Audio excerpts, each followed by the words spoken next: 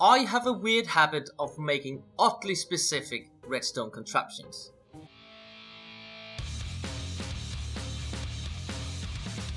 Like, check out this contraption. This is a one source lava farm. When are you gonna need that?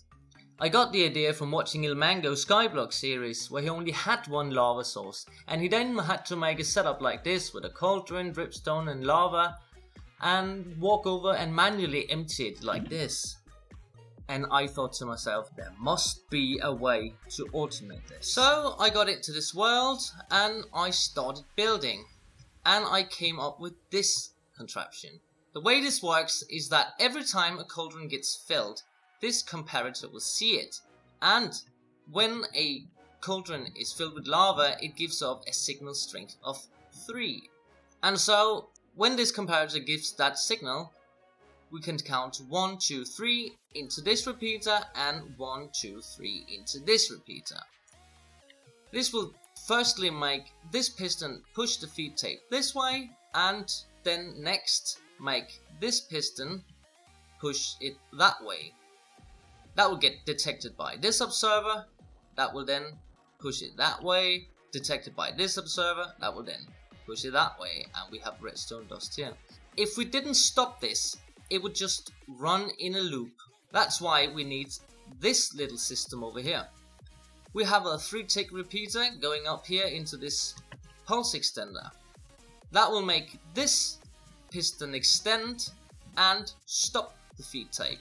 But we also need the system to stop when it's filled. That's why we have this comparator. When this then gets to a signal strength of 3, this repeater would get powered, and that would unpower these 2 torches, making those 2 pistons retract, and that will cut off the signal for these 2 repeaters, and the system will stop. And because pistons actually retract before they extend, we get the signal cut off before this piston and this piston up here can get to push, so the system will stop. This furnace here is to ensure that that piston over there doesn't push the cauldrons too far. You could have any immovable object, I just chose a furnace, or you could choose to have 11 cauldrons here, I just didn't want my contraption to be that big. We can ram the tick speed up to 1000, normally it's 3, so this should go quite fast. And we see here, every time the cauldron gets filled, everything pushes. And if we just wait a little time, we'll see that eventually when the whole system is filled, it would stop automatically.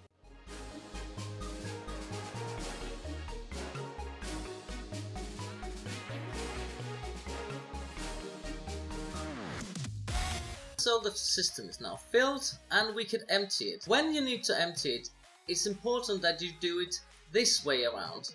Otherwise, you can actually break the system and you'll just have to rearrange everything and put the cauldrons back into order, and it's so annoying. That's why I've put this little arrow you see in the front right there to be a little reminder of which way to unfill the farm. I'm not going to make a block by block tutorial for this one, but if you want to, there's a world download and you could just go in here and check it all out for yourself. You can make a schematic if you know how to use Lightmatic and Mod, otherwise there's lots of tutorials for that. That's all for me, but thanks for watching, I hope you liked it. If you did, make sure to hit that like button and be sure to subscribe to catch more content from me in the future, and I'll see you in the next video.